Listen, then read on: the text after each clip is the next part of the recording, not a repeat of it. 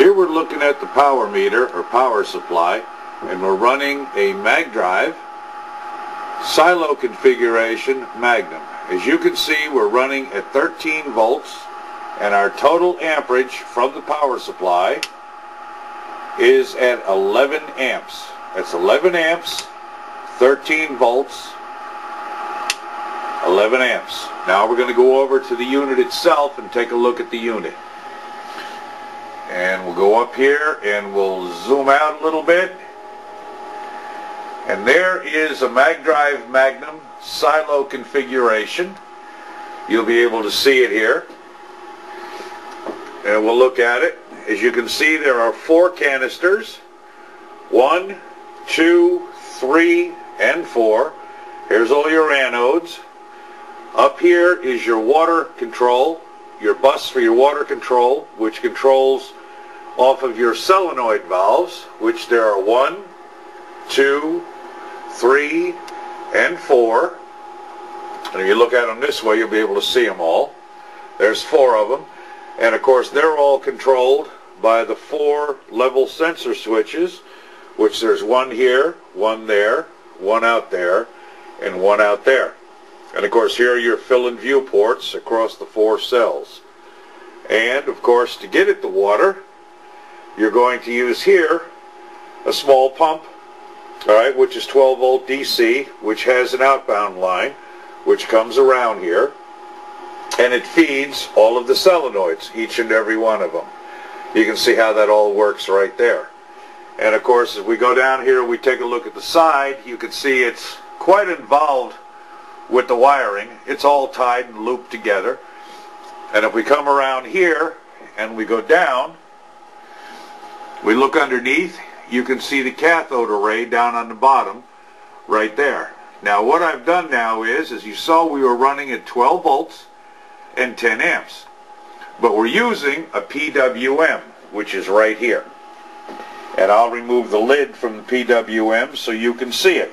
And there it is, right there. Now that PWM is set right now, so with an input voltage of 12 volts and 10 amps, we're now going to go to the multimeter, and we're going to show you where that's hooked up, and we're going to read what's actually going across the gen itself.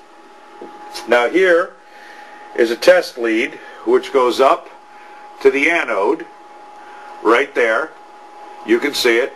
And of course, this anode is common with all of the other anodes. They're all hooked together in one harness. So they're common anodes and common cathodes.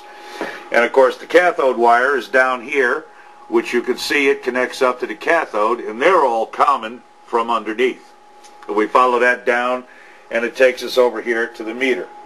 Now, with 12 volts in, actually 13 volts in at 10 amps, now we'll turn this on, and we'll see the actual voltage with the PWM on.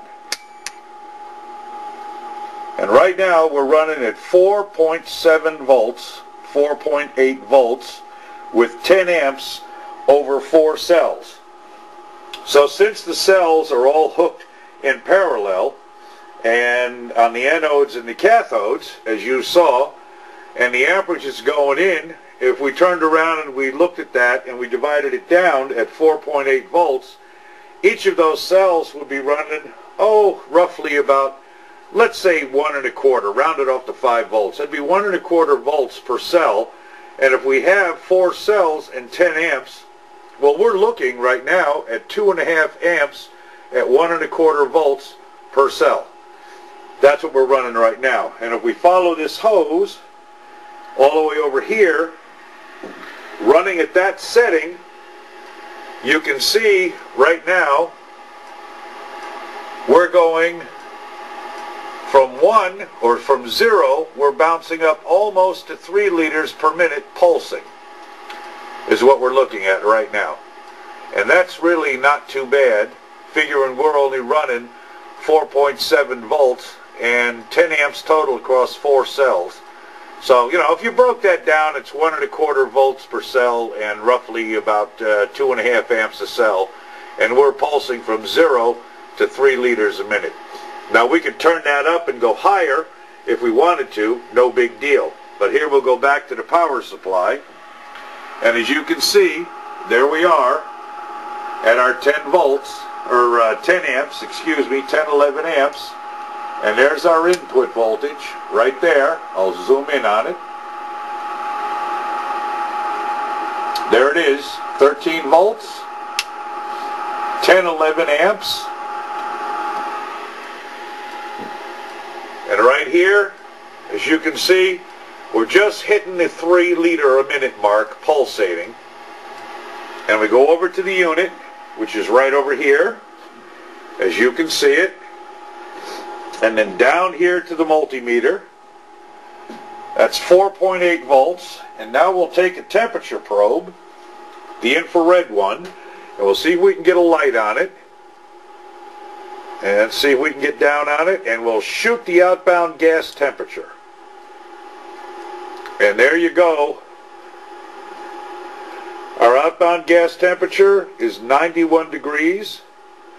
On the first cell,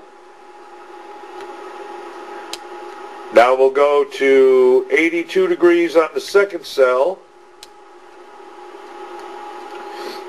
83 degrees on the third cell,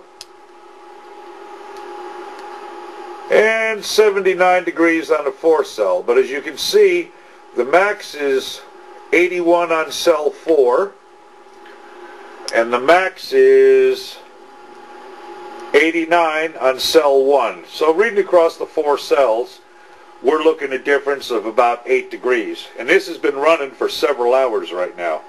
So that'll give you some idea. But this is what it looks like. And I'll zoom out on it, and you'll be able to see it. This unit is going to a customer in Florida. They'll be getting it soon. It's going to ship on Monday. It'll come with mounting brackets and everything else. But that's the MagDrive Magnum silo configuration right there. And that comes with a 1-gallon tank, the instructions, the mounting brackets, of course the PWM, which is right there, as you can see it. That's totally adjustable. And the way you fill these up is you don't charge each cell individually. You put your potassium hydroxide into a gallon jug of distilled or filtered water. You mix it, we give you the instructions, and then you just pour that into your actual reserve tank, and you let the system pump it in and fill it up automatically. And then you take the balance of it, top it off, and then you put the remaining leftover water, which is about a quart, you can put away, and then you can use that to top off your tank, you know, anytime you need to top it off. But that's about what it looks like for a MagDrive Magnum silo conversion. And here's the other side of it, which you never got a chance to see, is right there. And that's what it looks like right there. There's the top of it. So as you can see, it's quite involved. There's quite a bit of wiring, a lot of hosing, a lot of network stuff here to put it all together to make it work. And as you can see, as we go across, here we are at roughly 4.7, 4.8 volts, and we're bouncing from 0, 2.5, 3 liters. And that's at 4.7 to 4.8 volts going into the unit at only 10 amps with a 13 volt input circuit through a PWM. So that's about it. So I hope this was informative and it was a bit entertaining for you. Other than that, we thank you much for your time, and you take care of yourself, and we'll see you again and talk to you later in the next video. Thank you, and bye-bye.